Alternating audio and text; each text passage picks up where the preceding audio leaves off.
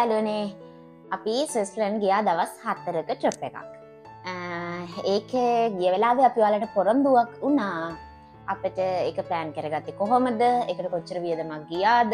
අපි නැවතුන තැන් ඒවට යන වියදම වගේ දේවල් ගැන පොඩි අයිඩියා එකක් ඔයාලට දෙන්නම් කියලා. සාමාන්‍යයෙන් ට්‍රිප් එකක් යන්න කෙනෙක් ඉන්නවා නම් ඒක ප්ලෑන් කරගෙන කොහොමද යන්නේ කියන එක ගැන පොඩි අයිඩියා එකක් අපි දෙන්නම් කියලා ඔයාලට කිව්වා. ඒ වගේම අපට ගිහිපු වියදම් ඒ දේවල් දරා ගන්න පුළුවන්. ස්විට්සර්ලන්ඩ් ට්‍රිප් එකක් යනකොට මොනවද සැලකිලිමත් වෙන්න ඕන දේවල්, විශේෂයෙන් කරන්න ඕන දේවල් තියෙනවද? ඒ වගේ දේවල් ගැන තමයි අද අපි මේ කතා කරන්න හදන්නේ.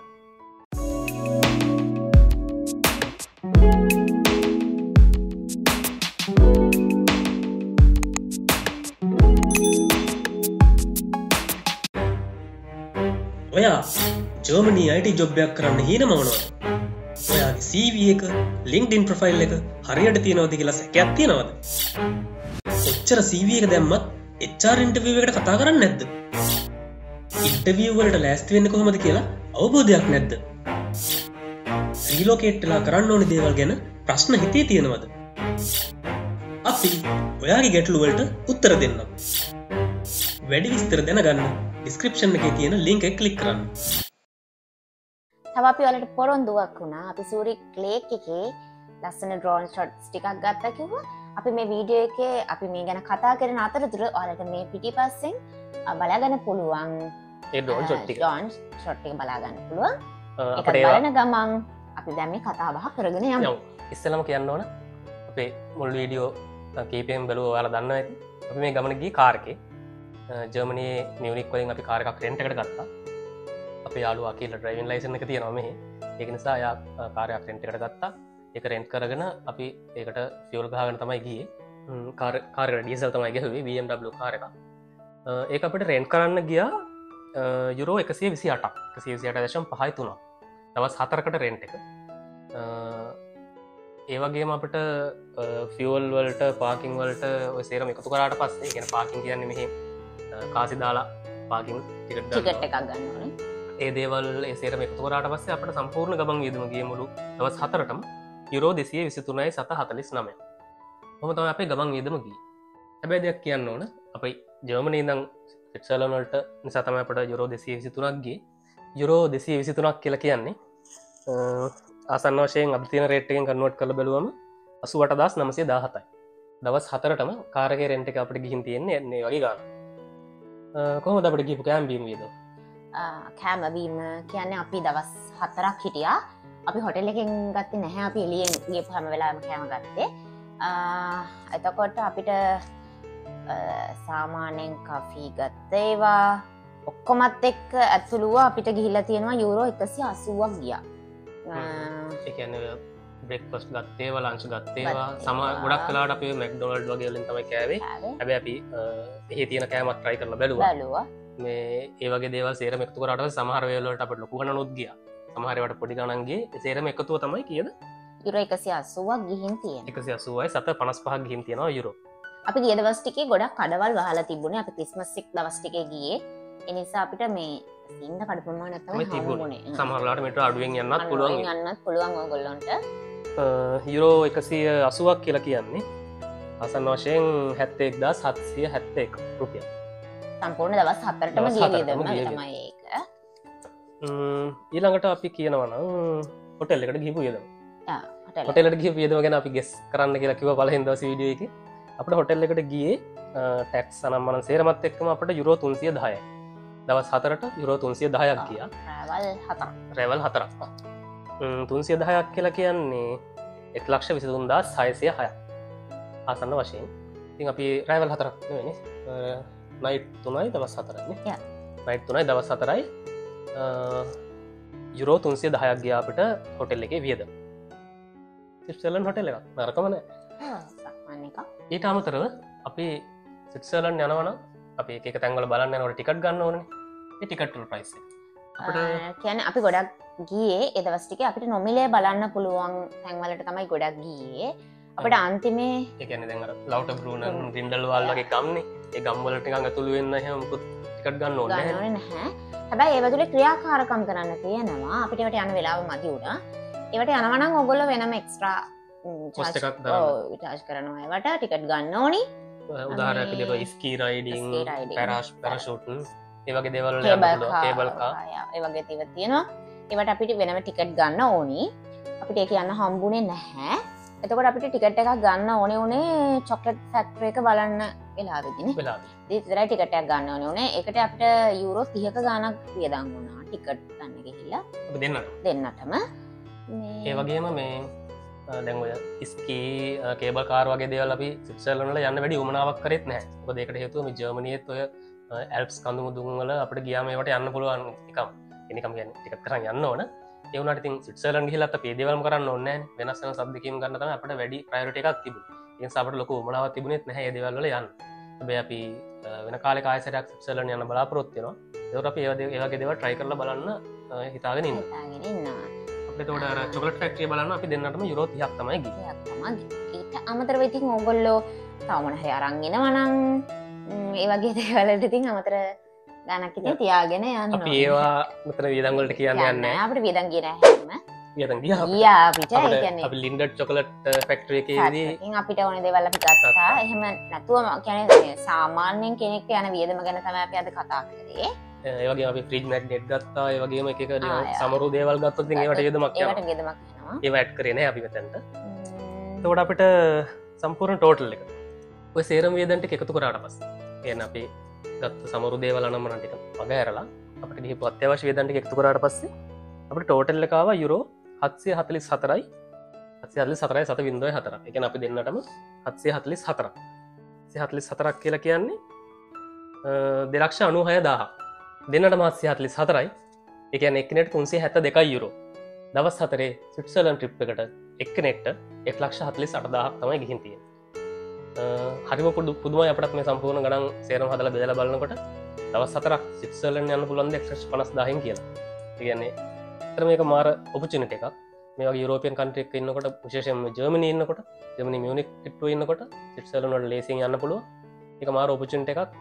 150,000න් ස්විට්සර්ලන්ඩ් දවස් 4ක් එන්ජොයි කරලා යනවා කියන එක මාරම දෙයක්. ඔන්න ඔය තමයි අපේ වියදම. තව කෙනෙක්ට ට්‍රේන් එකේ යනවා නම් බස් එකේ යනවා නම් එහෙම වෙනස් වෙන්න පුළුවන්. එහෙමත් යන්න පුළුවන් ඇත්තටම. ඔව් මියුනික් වල ඉඳන් සූරික් වලට ට්‍රේන් තියෙනවා. පබ්ලික් ට්‍රාන්ස්පෝර්ට් තරම් එහෙම ටිකට් තරම් යන්නත් පුළුවන්. ඒ වගේම වෙනස් වෙන්න පුළුවන්. ඒ වගේම දැන් කාර් එකේ යන්නේ නැතිව එහෙම ට්‍රේන් එකේ යන කෙනෙක්ට නම් ස්විට්සර්ලන්ඩ් තියෙනවා SBB කියලා එකක්. ඩේ කාඩ් එකක් ගන්න පුළුවන්. ඒකට දවසට එක කාඩ් එකක් අරන් කැමති තැනක යන්න පුළුවන්. දවසට තමයි ඒක වැලිඩ්. මම දන්නේ සමහර විට ඒ දවස් 3ට වැලිඩ් කාඩුත් ඇති.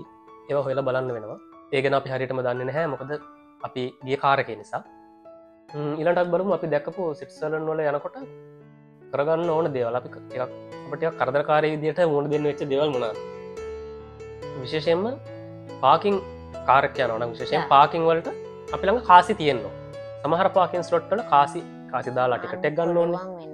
සමහර පාකින් ස්ලොට් වල දාන්න පුළුවන් සිස් ප්‍රෑන්ක් කාසි විතරයි. යුරෝ දාන්න බෑ. එහෙම වුණාම ඔයාලා රටට ගිහපු ගාම කීපයක් මුදල් පොඩි ප්‍රමාණයක් හරි ෆ්‍රෑන්ක් විදිහට කන්වර්ට් කරගන්න එක වටිනවා. ඒ වගේම ඔයාලා කාඩ් එකකින්ම පේ කරනවා නම් ඔයාලා කාඩ් එකේ එක්ස්චේන්ජ් රේට් එකක් අය කරගන්න නැති කාඩ් එකක් තියෙනවා නම් ගොඩක් හොඳයි. එහෙම නැත්නම් ඔයාලා කාඩ් එකෙන් පේ කරන හැම එකකටම يعني වෙන කරන්සි එකකින් නම් කාඩ් එක තියෙන්නේ අදාළ ඒකේ තියෙන බැංකුවේ තීරණයක් සමහර බැංකුවල එහෙම නැති වෙන්නත් පුළුවන්. එක්ස්චේන්ජ් රේට් එකක් ඇඩ් වෙනවා පොඩි ගාණක්. එක්ස්චේන්ජ් රේට් එකට අදාළ මොකක් හරි ෆී එකක් ඇඩ් වෙනවා. ඔය එක්ස්චේන්ජ් රේට් වලට තියෙනවනේ ෆීස් ඒ ෆී එකක් ඇඩ් වෙනවා. තව දෙයක් තමයි එහේ කෑමවල වියදම. එහෙම බැලුවොත් සාමාන්‍යයෙන් අපිට නම් අපි මියුනික් වල ඉන්න ගානට වඩා ටිකක් වැඩි වගේ කියලා හිතුණා. මොකද මේ ජර්මනියේ ගොඩක්ම එක්ස්පෙන්සිව් සිටි එකක් කියලා කියනවා මියුනික්. ඉතින් මියුනික් වල ඉන්න අපිටත් ස්විට්සර්ලන්ඩ් වල කෑම ගණන් වැඩි කියලා හිතනවා කියන්නේ ඇත්තටම ගණන් ඇති කියලා අපිට හිතෙනවා. උදාහරණයක් විදිහට මෙහි තියෙනවා ප්‍රෙට්සල් කියලා පොඩි බන් එකක්. ඒ බන් එක මෙහි යුරෝ එකකට දෙකක් වගේ ගන්නත් පුළුවන් සමහර තැන්වල. හැබැයි එකක් ෆ්‍රෑන්ක් 3යි. ඒ කියන්නේ ආසන්න වශයෙන් යුරෝ 3යි. මේ ෆ්‍රෑන්ක් යුරෝ ගොඩක් ළඟින් යන එක්ස්චේන්ජ් රේට් එක. ආසන්න වශයෙන් යුරෝ 3ක් වෙනවා. ඒ වගේම මෙහි සාමාන්‍යයෙන් රෙස්ටෝරන්ට් එකකින් කනකොට යුරෝ 10ත් 20ත් අතර කන්න පුළුවන්. හොඳ කෑම වේලා. එහේ 20න් එහා වගේ යනවා එක කෑම වේල එක. සාමාන්‍යයෙන් මේ බ්‍රෙක්ෆාස්ට් එකක් නෙවෙයි මම කියන්නේ ලන්ච් එකක් හරි ඩිනර් එකක් හරි ගන්නවා නම් 20න් එහා වගේ යනවා ගන්න. එහෙම පොඩි එක්ස්පෙන්සිව් ගතියක් තියෙනවා. තිබුණ අය අපි වොෂ්රූම් ගිය වෙලා අපි වලට බෙදාලා තිබුණ බන් ඔෆ් එකේ වොෂ්රූම් එකට යන්න ගිහම ෆ්‍රැන්ක් 4ක් ෆ්‍රැන්ක් 3ක් 4ක් වගේ ගානක් දෙන්න ඕන වොෂ්රූම් එකට යන්න දාලා කන්වර්ට් කරලා බැලුවොත් රුපියල් 1000කට කිට්ටුයි වොෂ්රූම් එකට යන්න. නිකන් මේ টয়ලට් එකට ගිහිල්ලා මේ චූ කරලා එන්න එහෙම හිතුවොත් ඉතින් සෑහෙන්නම අවුල්. ඒ කියන්නේ ඇත්තටම ඉතින් එහෙ ලයිෆ් ස්ටයිල් එකත් එක්ක ඒ ගාන සාධාරණ නැති. ඒකට සැලරි රේන්ජ් එකත් එක්ක ඒක සාධාරණ නැති. අපි අර පිටින් එහෙට යනකොට ඒක ගොඩක් දැනෙනවා. මෙහෙ වොෂ්රූම් එක ගන්න 750යි. යුරෝ 750යි ගන්න. ඒකත් ඉතින් කන්වර්ට් කරලා බලුවම ලොකු ගාණක් තමයි. හැබැයි අපි මෙහෙ සැලරි එකත් එක්ක කම්පෙයාර් කරලා බලනකොට එච්චර ලොකු ගාණක් නෙවෙයි. හැබැයි අරහෙට ගියාට පස්සේ අපිට ඒක ගොඩාක් දෙනවා. අම්මට සිරි ෆ්‍රැන්ක් 3ක් දෙන්න ඕනද වොෂ්රූම් එකට යන්න කියන වගේ ෆීලිං එකක් එනවා. එහෙම අවාසි තිබ්බා. තව දෙයක් තමයි ඔය අනිත් යුරෝප් කන්ට්‍රි වල අපි දැන් යුරෝප් කන්ට්‍රි තව දෙකකට ගියා. ඒ දෙකයි දැන් මේකත් එක්ක කම්පෙයාර් කරලා බලනකොට ජර්මනියත් එක්ක බලනකොට අපි 3යි ස්විට්සර්ලන්ඩ් 4 වෙනි එක. එහෙම බලනකොට අපිට තව දෙයක් දෙනවා. දැන් ඔය පවර් ලයින් එහෙම ලයිට් වයර් එහෙම හැමතැනම තියෙනවා. ඒ කියන්නේ අන්ඩර්ග්‍රවුන්ඩ් නෙවෙයි ගොඩක් වෙලාවට තියෙන්නේ. ගියපු ඒරියා එකද එහෙමද දන්නේ නැහැ. දන්නේ නැහැ. ඒ ඉන්ෆ්‍රාස්ට්‍රක්චර් ඒ කියන්නේ පරණ විදියටම පවත්වාගෙන යන උත්සාහ දරනවා කියලා අපිට හිතුණා. අපි දන්නේ අනිත් තැන්වල කොහොමද කියලා අපි හැමතැනම ගියේ නැහැනේ. අපි ගියේ සූරි ඉන්ටර්ලාකන් වගේ පැති දෙකකට තමයි ගියේ. ඒ දෙකේ අපි දැක්ක හැටියට ඔය පවර් ලයින් ගොඩක් උඩින් යන්නේ. ඒ කියන්නේ පාරේ ලස්සන අපි සන්සෙට් එකක් වීඩියෝ කරන් යනකොට අනේ අර ලයිට් වයර් වලින් එන ඩිස්ටර්බ්. අර ලංකාවේ වගේ තමයි. එහෙම දෙයක් අපි දැක්කා. ඒක ස්විට්සර්ලන්ඩ් වල තිබුණු ටිකක් යුරෝප් රටවල් වලට අනිත් රටවල් වලට සාපේක්ෂව ටිකක් අමුතු දෙයක්. අපි නරක දෙයක් කියලා අපිට හිතෙනවා. ඒක මොකද අර ලස්සන views එහෙම සෑහෙන ඩිස්ටර්බ්. ඔයාලා දකින්නදී අපි ලවුඩ් බුරුන් වීඩියෝ එකේ එහෙමත් සෑහෙන මග දිගට current wire light wire අනම්මන train wire ඒක ටිකක් අපේ මේ මියුනික් වල එහෙම හරි අඩුයි ඒක. සිටි ඒරියා එකේ එහෙමත් නෑ එහෙම. කරන්ට් ලයින් ඔක්කොම යන්නේ මේ අන්ඩර්ග්‍රවුන්ඩ් යන්නේ. ඒක හරිම මේ ලොකේෂන්ස් එහෙම හරිම ලස්සනයි. එතකොට අරක ටිකක් වෙනස් එකක් තිබුණා. තව අවාසියක් තමයි ස්විට්සර්ලන්ඩ් යුරෝප් යූනියන් එකේ නෙවෙයි තියෙන්නේ. ඔයා යුරෝප් රටක ඉඳන් යනවනම් ඔයා යුරෝප් සිම් එකක් නේ පාවිච්චි කරන්නේ. එතකොට ඔයා මතක ඇතුව රෝමින් පැකේජ් එකක් ඇක්ටිව් කරගෙන යන්න ස්විට්සර්ලන්ඩ් වලට. ඩේටා හොඳට තියෙන කෝල් ගන්න පුළුවන් හොඳ රෝමින් පැකේජ් එකක් ඇක්ටිවේට් කරන් යන්න. මාර කරදරයක් වෙනවා. නැත්තම් තියෙන සොච්චම විනාශ වෙලා යනවා. ලොකේෂන් එකක් හොයාගන්න බෑ. පැකේජ් එකේ තියෙන සියලුම සල්ලි කැපිලා යන්න පුළුවන්. ඒ වගේ දේවල් වෙන්න පුළුවන්. මොකද EU රෝමින් යුරෝපියන් රෝමින් එක ස්විට්සර්ලන්ඩ් වලට අදාළ නැහැ. එයාලා ෂෙනගන් ස්පේස් එකේ වුණාට එයාලා වෙනම කන්ට්‍රියක් විදිහට තියෙන නිසා ඒක අදාළ වෙන්නේ නැහැ එයාලට. එයාලා රෝමින් විදිහට තමයි ඒක සලකන්නේ. අපිට ලොකු ගාණක් තිබිලා ඒකත් එක පාරම කැපිලා අපිට මුකුත්ම කරගන්නත් බැරි වෙලා. අර ලවුඩ් බ්‍රූන් වලදී අපේ ඩ්‍රෝන් එක නැති වෙච්ච එක ඔයාලා දකින්නේ නැති. ඒකෙදි දැන් මෙයා පල්ලෙහාට වෙලා අකිල්ලව කන්ටැක්ට් කරගන්න බලනවා. එයාගේ ෆෝන් එක ක්‍රෙඩිට් උත් නැහැ. කාගේවත් තිබුණේ නැහැ. පල්ලෙහායින් ෆෝන් එකක් ඉල්ලුවත් කවුරුවත් දෙන්න කැමතිත් නැහැ. මොකද මම කීප දෙනෙක්ගෙන්ම ඉල්ලුවා. ඒ උනාට එයාලා මේ අර මේ රෝමින් ප්‍රශ්න නිසා දෙන්න කැමති නැහැ. කැමති නැහැ. ඒක නිසා ඒ ගැනත් හොඳට සැලකිලිමත් වෙන්න ඕන. රෝමින් හොඳ පැකේජ් එකක් දාගෙන යන්න ඕන. නැත්නම් ලොකේෂන් එකක් හොයාගන්න බෑ. ආයි හොටෙල් එකකට හරි කොහෙට හරි නිකන් ඉන්න ඕන Wi-Fi කනෙක්ට් වෙන්න. ඒ වගේ ප්‍රශ්න කිහිපයක් තියෙනවා. ඒක නිසා ඒ දේවල් ගැනත් අනිවාර්යයෙන්ම සැලකිලිමත් වෙන්න ඕන ස්විට්සර්ලන්ඩ් යනකොට. ෆ්ලයි කරනවා නම් ඉතින් අපි ඇත්තටම දන්නේ නැහැ. සාමාන්‍යයෙන් දැන් ෆ්ලයි කරත් ලංකාවෙන් ෆ්ලයි කරනකොට මේ ලොකු ටිකට් එකක් අපිට යනවා. මම නිකෝඩ සර්ච් කරලා බලුවා සාමාන්‍ය ලක්ෂ 5ක් වගේ යනවා ටිකට් එකකට. ඒක නිසා මේ දෙන්නෙක්ට 5ක් 6ක් වගේ ගාණක් යනවා. ඒක නිසා ෆ්ලයිට් ටිකට් එකක් ඒ ෆ්ලයිට් ටිකට් වලක විතරක් අපි මේ කිව්වේ සේරම වියදන්නේ. සේරම වියදමත් යන්නේ 1,50,000ක් වගේ මෙහෙ ඉඳන් යනවනම් ස්විට්සර්ලන්ඩ් යන්න හිතන් ඉන්නවනම් මොන කාලෙද යන්න ගොඩාක්ම හොඳ කියලා කවුරු හරි ඇහුවොත් එහෙම නෑ ඇත්තටම. එක එක කාලවලට එක එක යුනික් ලස්සනක් තියෙනවා. ඔයාලා සමහරවිට Instagram එකේ එහෙම reel එහෙම දකිනවා ඇති. වින්ටර් එකේ වෙනමම ලස්සනක් තියෙන මාරම ලස්සන අපේ වීඩියෝ ගොඩාක් වින්ටර් එක වගේ ළඟින් යන ඒවා. මොකද අපි යද්දි හිම දිය වීගෙන යන කාලේ හිම වැටලා දිය වෙලා. ඒතකොට වින්ටර් එකේ ක්වොලිටියත් අපිට තිබ්බා. නිකන් ඕටම් එකේ ක්වොලිටියත් අපිට තිබුණා. මේ වින්ටර් එකත් මාරම ලස්සනයි. සමය එකත් ලස්සනයි. ස්ප්‍රින්ග් ඔය හැම එකේම ඕටම් එක ගොඩක්ම ලස්සනයි. හැම එකේම එක එක අමුතු ලස්සනක් තියෙනවා. මේ ඒ උනට අර යන්න කියන්නේ ඩේ ටයිම් එක ගොඩාක් තියෙන කාලේ සමයක හින්දා අපිට හිතෙනවා ඒකත් ඊට වඩා හොඳයි කියලා. මොකද තව කියන්නේ ඉක්මනට කලවර වෙන්නේ නැහැ. මේ කියන්නේ දැන් අපි ගිය කාලේ ඉක්මනට කලවර වෙනවා. බලලා ටිකක් බලලා ඉවර වුණාම කලවර වෙලා. එතකොට මේ ඔය ග්‍රින්ඩල් වාල් අවුටර් බුරුන් කියන්නේ කඳු වලින් වට වෙලානේ. එතකොට 4 විතර වෙද්දි කලවර වෙනවා. එතකොට ඔය මේ cable car ride helicopter tour ස්කී ride ඒ සේරම වගේ වහනවා. ඒක නිසා ඒ වගේ දේවල් එන්ජොයි කරන්න ටිකක් අමාරුයි වින්ටර් එකේ ගියාම. හැබැයි ලස්සන ඒක නම් අපි හොඳටම එන්ජොයි කරා. එන්ජොයි කරා. අර වගේ ඇක්ටිවිටීස් කරන්න බලාපොරොත්තු වෙනවනම් යන අර සමයකේ වගේ යන්න පුළුවන්. එතකොට රෑ 9 විතර යනකම්ම ඉර තියෙනවා. ගොඩාක් ඒවා දේවල් බලන්න පුළුවන්. කෙනෙක් අර මේ යන වියදමෙන් යන උපරිම දවස් ප්‍රයෝජනය ගන්න හිතනවා නම් සමයකේ යන්න කියලා තමයි එක කියන්නේ. වගේ හොඳයි කියලා හිතනවා. සම ඕටම් වගේ කාලේ. ඔටම් වගේ ඔටම්ගේ මුල් කාලේ වගේ හොඳයි කියලා අපි හිතනවා. හරි. ඔන්න ඔහොම තමයි අපිට කියපු වියදම අපි මේ මුහුණ දීපු අත්දැකීම් ගැන අපි ඔයාලට කිව්වේ. ඕගොල්ලොත් ස්විස්ලන්ඩ් මේ වෙනකොට ගිහිල්ලා තියෙනවා නම් ඔයාලට පුළුවන් ඕගොල්ලෝ ගත්ත අත්දැකීම් ඔයගොල්ලන්ට කොච්චර වියදමක් ගියාද වගේ දේවල් පාතින් කමෙන්ට් එකක් දාන්න පුළුවන්. යන කටට ප්‍රයෝජනයක් වෙන්න පුළුවන්. මොදෙන්න වෙච්ච නරක දේවල් මොනවාද? ඔයාලට නරක දේවල් මොනවාද? තව මොනවද ඔයාලා මේ හිතන්නේ යනකොට ප්ලෑන් කරගෙන යන්න ඕනේ දේවල් ඒවත් දාන්න. හරි.